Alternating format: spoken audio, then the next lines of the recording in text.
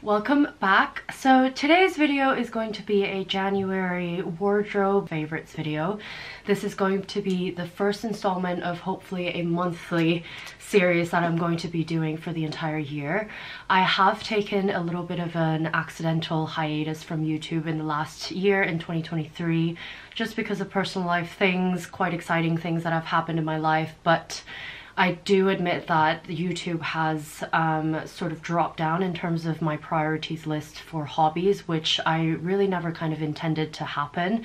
I love this hobby and I love filming videos and editing videos and things like that and talking about fashion. So I definitely have made it part of my 2024 goals to get back to it. I don't want to ramble on too much, but long story short, the luxury market isn't really something that I'm still passionate about it, I have to say, but it's not something that I'm actively investing my funds into anymore, mostly because I do have a wedding to plan for now. So I'm saving a lot of money there for that occasion, but also the price increases that have happened on the bags and everything that I've used to love investing my money in because it has sentimental and also sort of wardrobe roles to play. I haven't really been investing that much time in anymore. I am very happy with my bag collection at the moment, and with the bags kind of retailing from around 3,000, 4,000 pounds each, it's quite difficult for me to justify.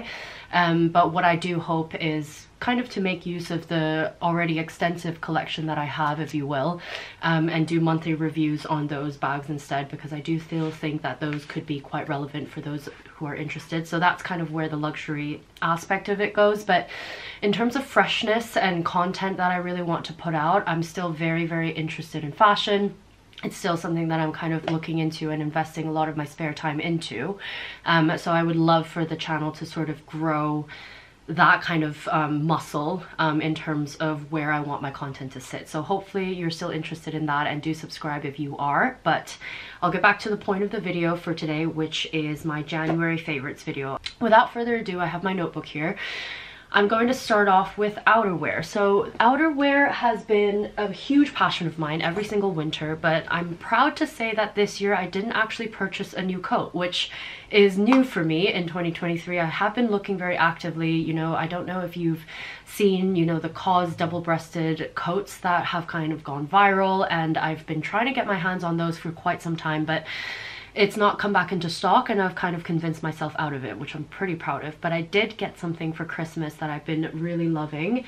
So this is going to be featured in my January favorites video. So it's a sort of a collarless fleece jacket from a brand called Lolly's Laundry Copenhagen. I don't know if you can see there. Yeah, and I got it in a size medium. I did get this for Christmas from my partner, but I do have to say that I found this myself in a store when I was shopping, and I loved it. So he offered to get it for me for Christmas, which I'm very, very happy about. And you can see here that the color combination is a kind of mix between brown, so kind of a chocolate brown, and a navy color, which is essentially my favorite color combination. If you can't tell already, I love my navies and I love my browns, and you can see from one of my scrunchies here as well. Like, it's just one of my favorite color combinations. It makes me feel at once happy and also quite calm. So it's just one of my favorite colors to look at and also to wear.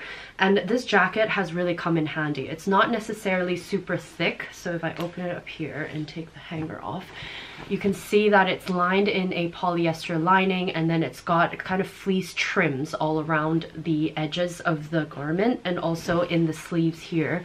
You can see that it looks like it's kind of lined all in fleece, but it's not. You can see the polyester jutting out here afterwards as well. And it has been a perfect layering piece. When I first saw the jacket, I thought maybe this would be more suitable for the autumn season and the spring season, just because of its lightness. But because of its shape, kind of the collarless shape of it and the U-neck, it kind of lends itself to being a layering top as well. So I've been getting a lot of wear out of this with a long sleeve shirt underneath, and this jacket layered on top, and then an overcoat, and I could wear that during winter times. And then when I'm indoors, for example at a restaurant or at the mall or something like that, I can shed that coat off and just wear this jacket as a top. So I've been really loving it, and it's got four 4 popper buttons, silver popper button accents, which I think really pops against the dark tone of the jacket, and it's slightly oversized in terms of the kind of bat wing construction of it. And it's also slightly cropped, but not too cropped, so that it could actually cover your sort of lower hip area, which is very comfortable for me. So I've been really loving this, and yeah, I'm just really glad that I got this for Christmas in my favorite color combination. And then the other outerwear piece that I wanted to talk to you about was this Burberry coat. So it's a wool and cashmere blend, and it's vintage Burberry, by the way. But before I get into it, it's vintage Burberry, as you can see from the label over here. I actually got this in a charity shop or a thrift store back in 2019, but because of the construction of the shoulder, it's quite oversized. It's sort of the similar vibes as the Home Alone movies, the one where the mom wears kind of her Max Mara giant coat. This is kind of why I purchased it in the first place in 2019, but because my style back then was slightly less sort of oversized tailoring and more sort of form-fitting mom jeans, things like that, it didn't really go with my style back then, but it's really come into its own in 2023 and 2024, and I've been wearing this a lot, and I've gotten so many compliments for it as well, which I'm really happy about. I've actually tried to sell this coat 3 or 4 times now on Vestiaire Collective. Nobody was taking it, and now I'm quite glad that they didn't. I think it might have been just meant to be in my wardrobe anyway. And yeah, it's not too kind of groundbreaking. It's a car coat style, I believe, with sort of a Peter Pan collar at the top and oversized, very oversized and pronounced shoulders, which I know is one of the trends that are coming in for 2023 and also 2024. So I'm just really excited to keep wearing this into sort of February and March months, and then when it, you know, next year rolls around for autumn winter, I'll definitely pull this back out again. But I was on the hunt for another camel coat for quite some time, but now I'm really glad that I've gotten into the mindset where I try to reincorporate and re-wear things that are in my closet that perhaps before I was trying to sell, just to see if I can vibe with it again, and I have, so I'm really happy about this. But yeah, this vintage Burberry coat has been a lifesaver also because it's wool and cashmere, very warm, and I've been layering it a lot with this as well. I think the color combination for it to show underneath is really nice too. So yeah, these are my 2 outerwear favorites. The second category that I wanted to talk about is shoes. So the first pair is actually a pair of netted trainers. I know that I have a video that talks about me not really liking too much of the mesh sort of sportswear looking trainers, and I'm more of a refined trainers kind of person, but I did actually kind of like evolve, I would say, my style, and I'm finding certain silhouettes of mesh trainers really good. So yeah, this one I actually found, my partner actually found a different pair. He has the gray pair, and after he purchased them, I loved them, so I got my own pair as well. So these are the Nike P6000s. Yeah, you can see over here if it can focus. Yeah, it's the P6000s, and I've got this in the red and yellow and white and black and silver combination. It's quite a handful, but from afar and also as a sneaker itself, the color combinations actually work really well together, and these are the most comfortable trainers I've worn for quite a while. These are very reminiscent of the ones that I used to wear when I was in middle school, and my mom would buy me these mesh trainers that are a couple sizes too big so that I can grow into them. They're very reminiscent of that. I've walked all over Guatemala and New York. We were there recently for a friend's wedding, non-stop, around 20,000 25,000 steps a day, and I've never even had it rub anywhere. And actually I had a huge blister because we did a volcano hike in Guatemala and Antigua, and I had a ginormous blister on my 3rd toe, and I had to wear trainers because I didn't pack anything else. So I wore these afterwards, and they didn't rub at all. So I hiked in a different pair of hiking shoes, but yeah, these ones are just amazing. They also go with everything, I think, because it's quite an extreme design, but quite minimal in terms of the line construction and the color combination as well. They've been really easy to match with a lot of different outfits, and they're sort of quite overtly ugly trainers, so there's not really anything where you need to sort of be like, oh yeah, this is kind of a more refined trainer, so maybe I have to wear more sleek outfits. This doesn't really lend itself to that at all, and I've found it extremely versatile, very comfortable, and I got them true to size. They are a size US 9, UK 6.5, and Europe 40.5. Okay, I would say I'm a size Europe 40, but I think because these are unisex just go with your usual size, or maybe half a size up if you like. But yeah, I've been really loving these as well. The next footwear item, I know that Uggs have been kind of making a huge comeback this year, and I am no exception. To be honest, I really wanted the Taslimans or Taslitas or something like that for a while, but then I saw these and I was very intrigued by them, mainly because it has the platform, but it also has the sort of fluffy line over here as well that I thought was really quite cute. I really loved sort of the silhouette of this, and because it's so chunky and it's such a big platform, you can wear quite loose jeans around it so that it has the kind of trunk or the leg, bottom of the leg kind of bunch up around the shearling collar of the shoe, and have it kind of look a little effortless and cool, which is the kind of vibe that I really want to emulate. Yeah, I got these in a chocolate brown color, extremely comfortable as you can imagine, as you kind of expect from Uggs.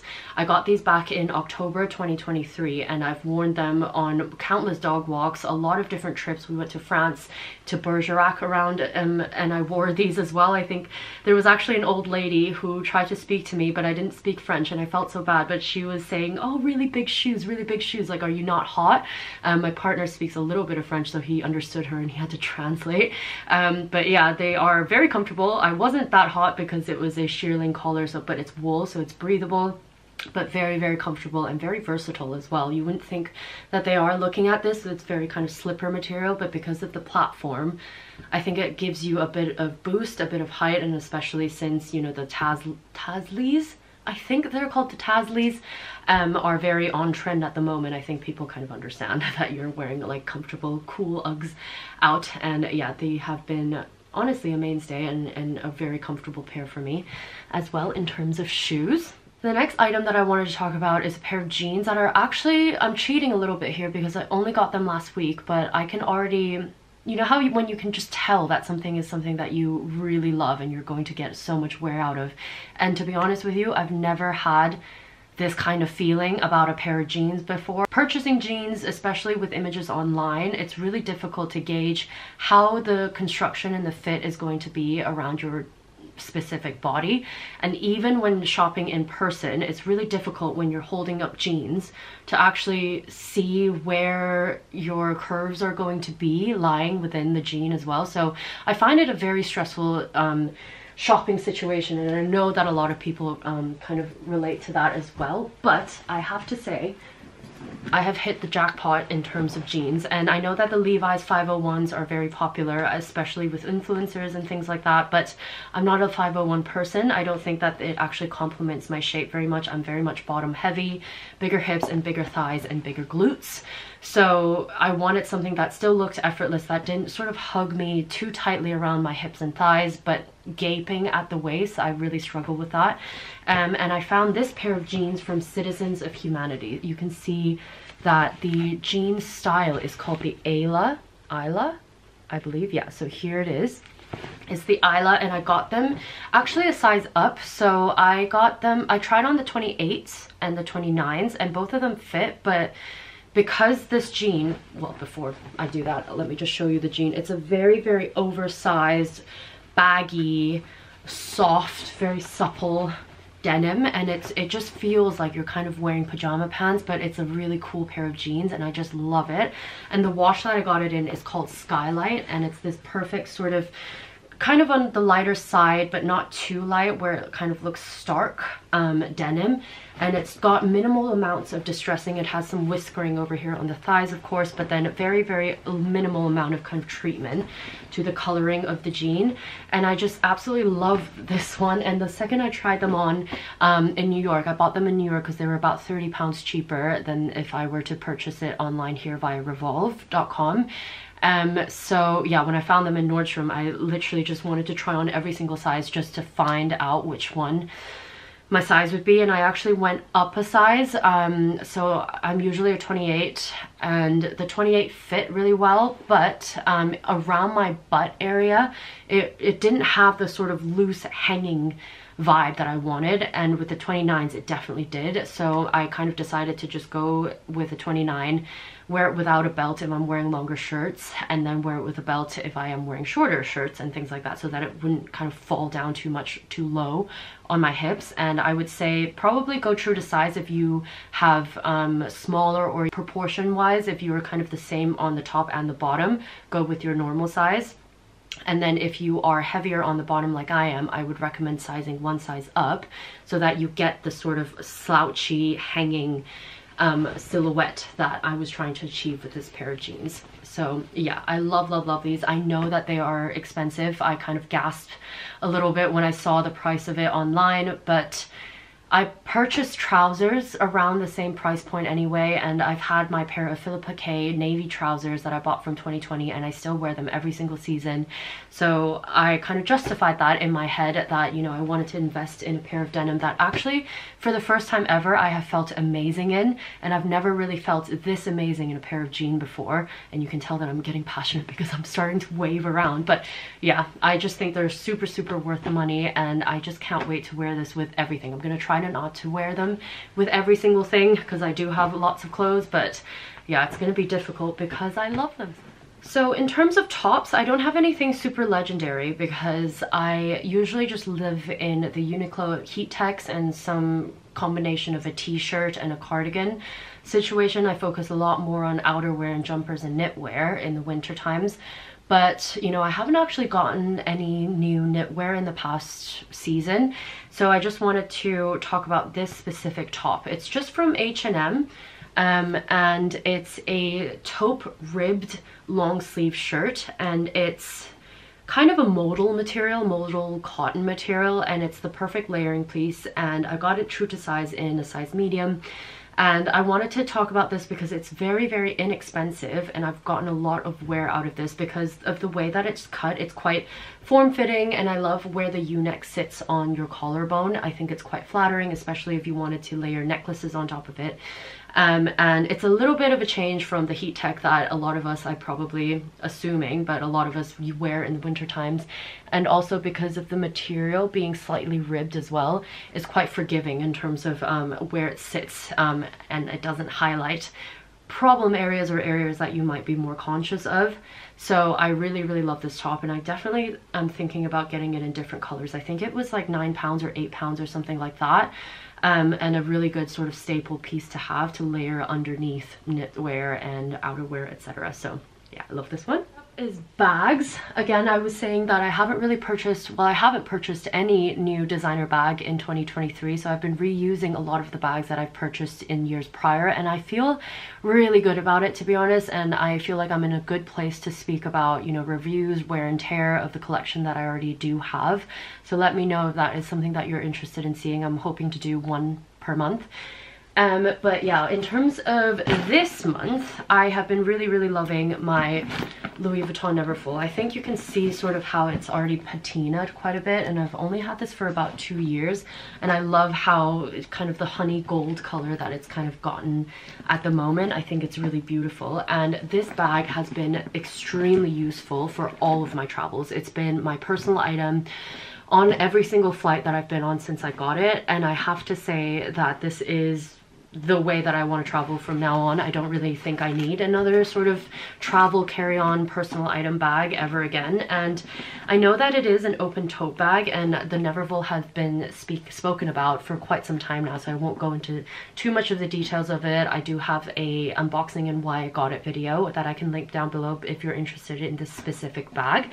But the one hack that I wanted to show in this favorites video is that this D-ring over here, that is traditionally for the additional pouch in the newer generation of Neverfulls, can be such a great safety feature. And I know that it being an open top could be a little bit dubious for some people, but I would say if you have any sort of bags that have detachable straps or straps that have a little clip on it, what I've done is for every single bag that I have that I wanted to keep safe, for example, this is another one, spoiler alert, another one of my favorite bags, you can just put it on a D-ring within a D-ring within a D-ring. So what you can do is create sort of a matrix of clips this will make more sense when I show you, a matrix of clips so that, you know, it all connects to this one bag, and you can put certain miscellaneous items in, you know, different parts of it. So for example, like you can have your passport in one of these bags, and then you can have, you know, your Kleenex and wipes and stuff like that in another bag. And then if you're afraid of things kind of falling out, just clip everything onto a D-ring, onto a D-ring, onto a D-ring.